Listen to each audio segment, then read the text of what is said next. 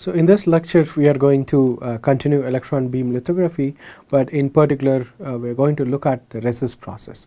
So far we discussed about how to profile the beam and what are all the important components in the lithography system and how complex the system is to have dynamic control of the beam. But once the beam is profiled and focused, and then it will be shot onto the wafer that has resist, right. So this resist is sensitive to electrons now. So optical resist, that is photoresist, are sensitive to photons, the energy, right, and then in this electron beam resist, so the resist is sensitive to electron beam. So the solubility of this resist changes when exposed with electrons. So let's look at what is the process and how we do it, and also how we increase the throughput of this system by doing some adaptation to the system. So there are primary requirements which we already saw earlier in optical as well. So the resolution, meaning here we need to have a very small feature, and the smallest is all we like, and the sensitivity of the resist is also very important, right. So you want minimum amount of electron, right, in order to create the chemical modification, right, in this case the solubility change. You don't want to spend too much energy. So that is the reason why the resist should be sensitive, right. So the chemical nature of the resist also plays an important role, right. That is because it is not just exposure, but then after exposure you are going to develop the resist and so on, and also the chain, right. So a long chain photoresist will have a lower resolution compared to a short chain resist, right. So these are all some typical resist, PMMA, HSQ, MAN. So these are all some standard resist that is used in electron beam writing, either positive or negative, and also their resolutions are also different in nature, right, based on the chemical composition. So unlike optical lithography, we have a special challenge here. The challenge is handling charging, right. What we are doing is we are shooting electrons, right. So when you take any dielectric substrate, let us say, right. So this is glass. So if I shoot electrons to this glass substrate, what is going to happen is there will be a charge cloud formed here, right. Why is that? Because electrons can't go anywhere, right, because the layer is insulating, right. But if you take a metal, right, so if this is a metal or a conducting substrate, right, this could be conducting substrate, then the electron would dissipate into the material, right.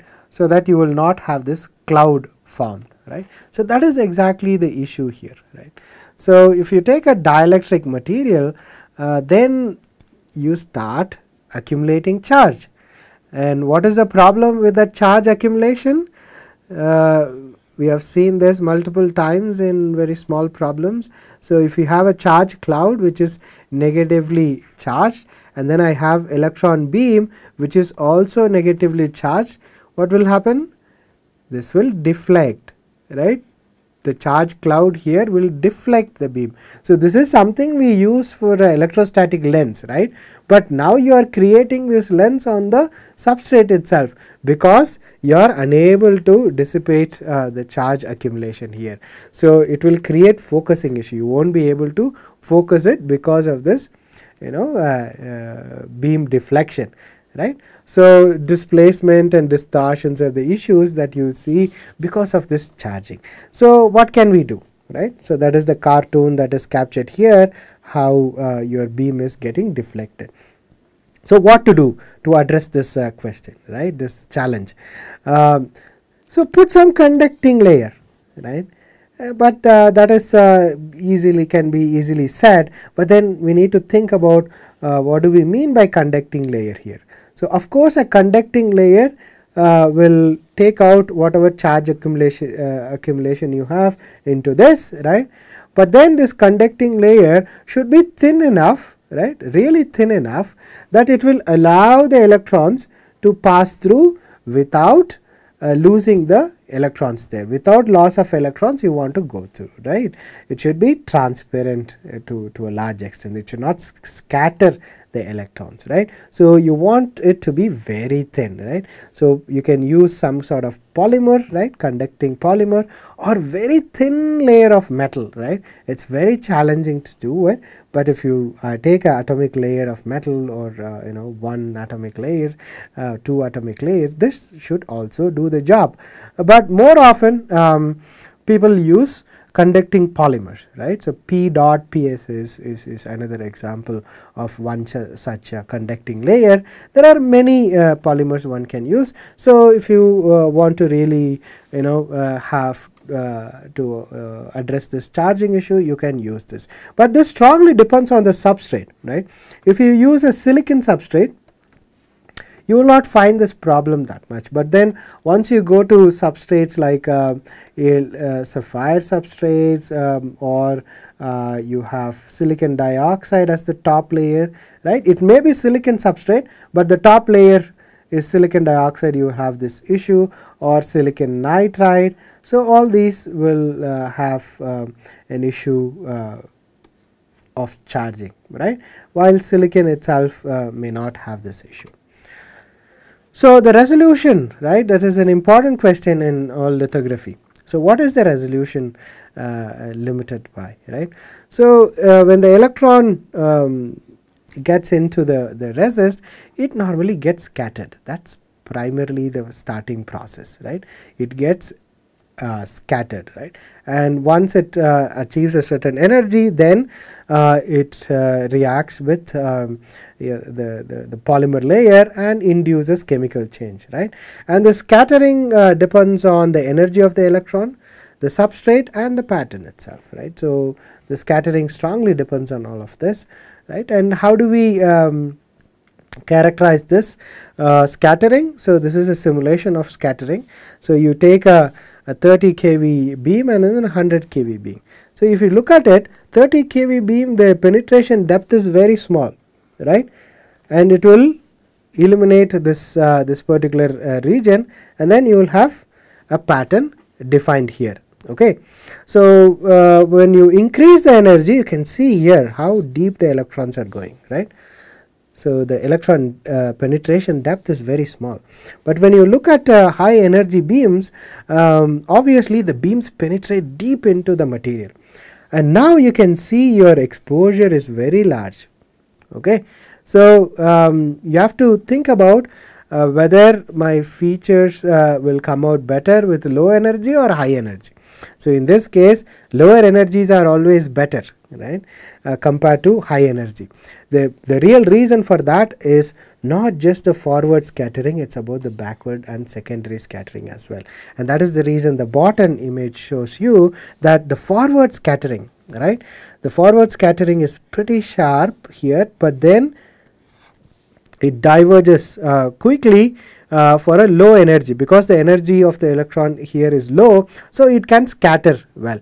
But then if you look at high energy, the forward beam is very very sharp, okay. So this is, from this we should not come to a conclusion that high energies beams are much sharper, and then we can define very fine features. But the real reason here is the exposure of the electron beam resist not only depend on forward scattering, but it primarily depends on the back scattering and the secondary scattering. See all these scatterings that we see here, this is all secondary scattering, and then the back scattering that you have. So once you achieve the necessary threshold, right, the contrast curve, you remember, right. So this is the energy of illumination, and this is your resist thickness, right. So it should go down, right. So if it reaches a certain energy beyond which you will expose, right.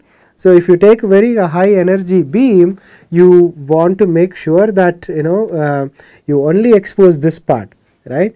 But unfortunately, because of the secondary scattering, you are pushing this right further. So you will have all the adjacent regions also getting exposed. So when you are choosing your voltage, accelerating voltage, make sure that you know what kind of structure feature sizes that you are looking for and what is the resolution that you want.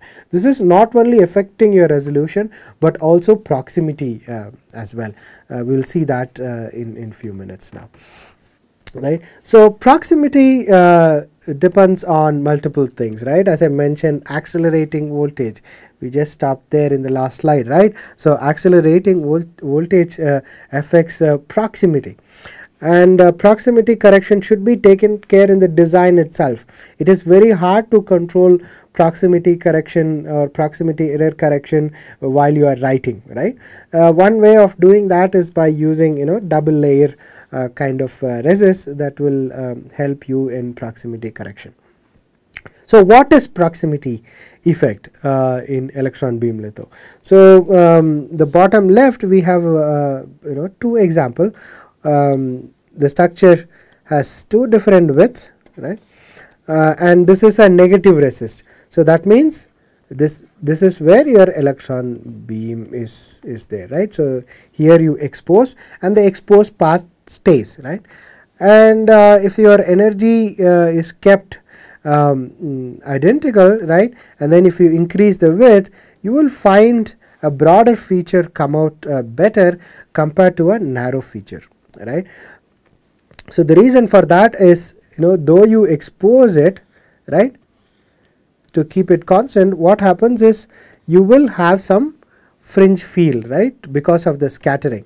So just to give you an idea, right, I am exposing it here and this will create a exposure volume, right, and then the next exposure is here and this is the area where I don't want to write, right, and then in this case also you write something like this, right. So now this portion is also written, right, you don't want to write but this portion is written, but when you use lower energy you will have very less amount of exposure here, so that your blanking part remains the same. So that is the reason why you know, your proximity effect can be controlled by your accelerating voltage as well.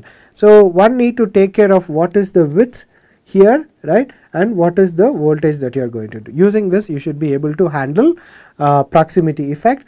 In more sophisticated cases you can use a bilayer resist, right, a low sensitive and high sensitive resist that will, you know, reduce the acceleration, right, because the whole idea of changing this voltage is to reduce this, right.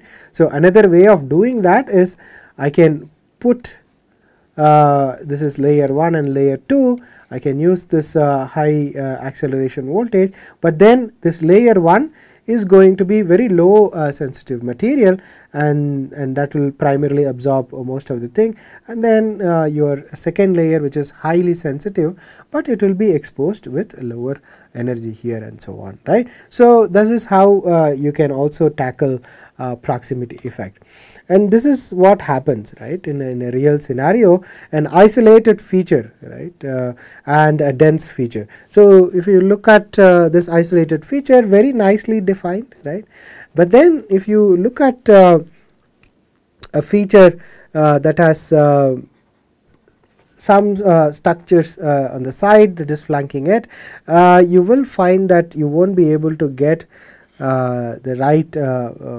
dimension that you want. The reason for that is the dose from these two will affect each other, and that will create you know, undesirable critical dimension variation. So the best way to do that is to write large features and small features using different dose. In optical lithography you don't have this choice because you do a full illumination, right, but in this case you are writing. So that means I can change my energy in these locations, right, compared to so whatever I have inside, right. So in these locations I can use different energy, right, and then when it comes to the edges I can reduce my energy. So this is how you can do large area and small area features to address this proximity effect, right. So position dependent dose optimization is what you need in order to address proximity effect. So this has to be done at the design level itself, right. Before you write it, the design tool will help you in doing this position dependent dose optimization, right. And the next undesirable thing is the stitching error, right. What is stitching error? Because we are writing, we cannot write the whole wafer in one go, right, because the deflection region is fixed, right. So if the beam is coming and if this is a wafer, I only have a deflection range of delta x, right, and delta y in the other direction as well, right. And this is what it's called right field, the field within which we can write.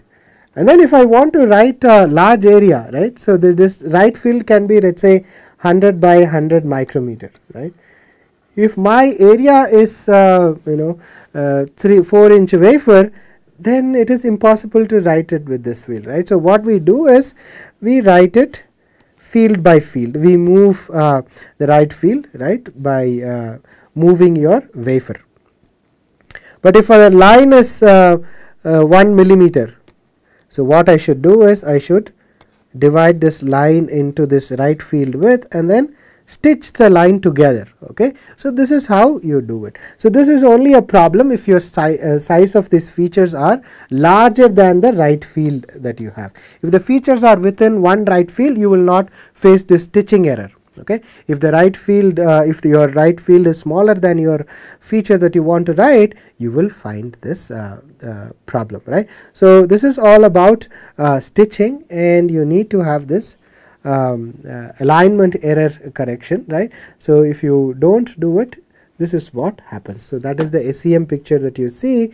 So this image looks reasonably continuous, right, without noticeable deflection, right. This is your right field boundary.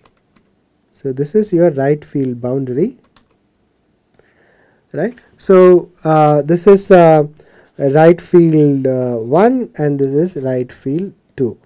So when you are moving from right field 1 to right field 2, you can see this is the structure is deliberately done to show this writing error. So at one point you can see here it is well aligned, but then you can see here, right. So there is a misalignment between the two right field. If you want a continuous line, unfortunately if you have right field misalignment, right field error, you will have this stitching error, okay. In the worst case you will have complete discontinuity. At least here you can see some continuity, right. But then if the lines are completely discontinuous, then the structure is useless, right, if you are doing electrical circuits. So we need to take care of the stitching error. So in recent systems, the stitching error is taken care by something called fixed beam moving stage, right. So instead of keeping the blanker, right, to write this particular right field and then move to the next location, right. So what is happening is here in this fixed beam moving stage, the beam deflection is minimal, right. So the beam is not deflected too much. In all practical sense, you can assume that the beam is fixed. There is no deflection to the beam. But what we do is we move the stage. We move the wafer left and right, right, up and down. You can do it, right, x and y. Basically, when I say up and down, it's not z, it's x and y. There is no change in the height. So if you do that, then there is no stitching at all, because the beam is fixed. You are continuously moving, right. And this continuous movement is taken care by laser interferometer stage, right. It's a high accuracy wafer interferometer stage that takes care of x movement and y movement, right. By doing this, we are able to write millimeter scale structures, right, with very high resolution without any stitching error at all, right. So this has allowed large area patterning without stitching error. That is very important. So there is no stitching error. Without stitching error, right. So you can write very large features, millimeter size features, because you are not deflecting. Your movement depends on the XY motor. Okay, so there is a XY motor that moves the stage in this. So you are only limited by that motor range, right, not by any of your electron beam deflection. Okay, and you have sophisticated interferometric setup to control the stage position. Okay,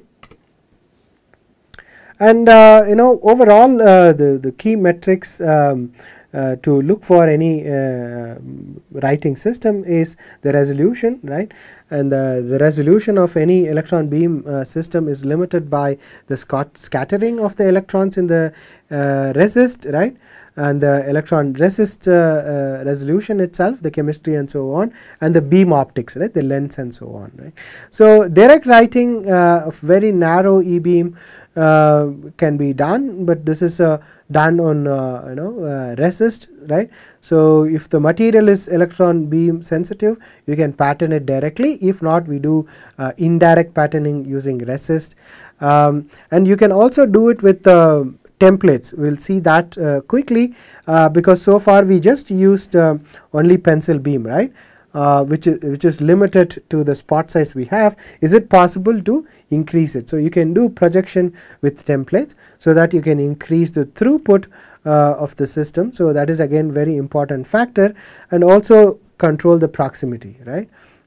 And one of the downside of all of this is this has to be in vacuum, and it is writing, so it takes longer, right. So it is longer, and also we have to do it in vacuum, which makes the system with slightly higher overhead compared to other systems, right. And this is how we can improve the throughput, right. Instead of using a pencil beam, you use a template, right. There is a shape that we use as a template, and then you can repeat that shape along the wafer, so that you can make a pattern. So for instance, if I want to write this pattern, very large pattern, so I will divide this into rectangles, right. So I can divide this into rectangles, and then I can write these kind of image, right. So what I need is this rectangle is done written in one go. This stepper, if you remember the stepper concept, right. So where you illuminate one area in one go, right, almost like a projection, but with using primitive structures, right, primitive shapes, and then we can do repeat and moving the stage, we should be able to write different patterns, right.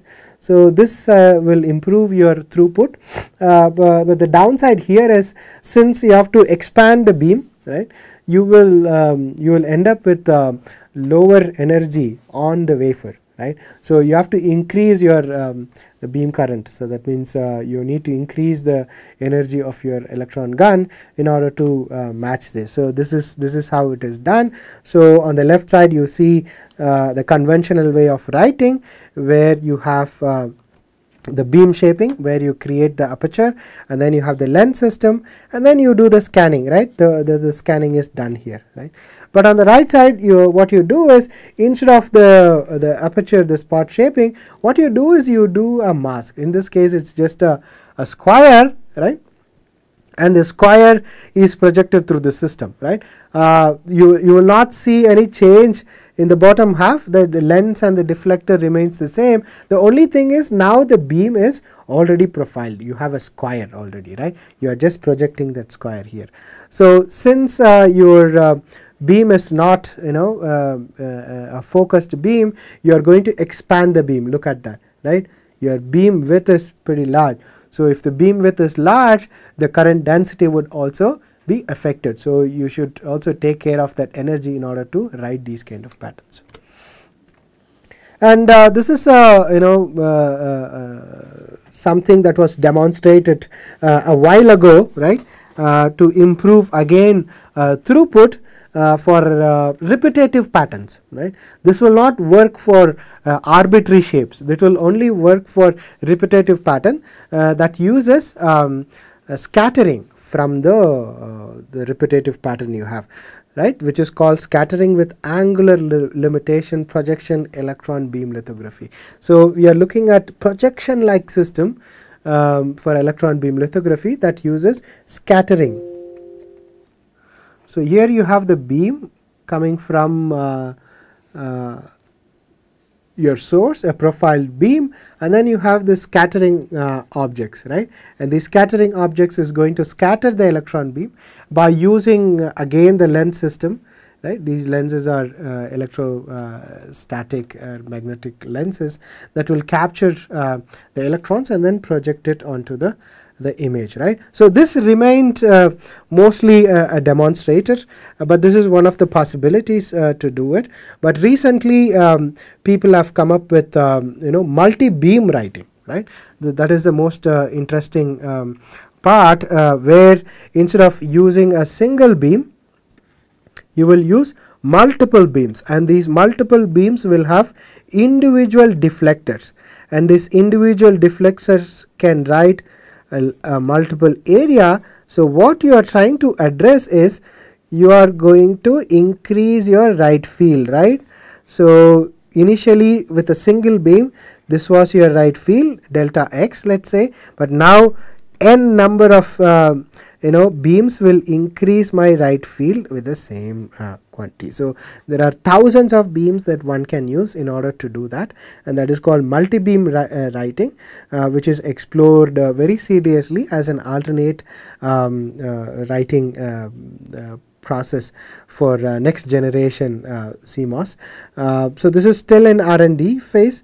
There is a startup that is working on this. We'll see how that evolves, but this is another interesting configuration that has evolved over the years.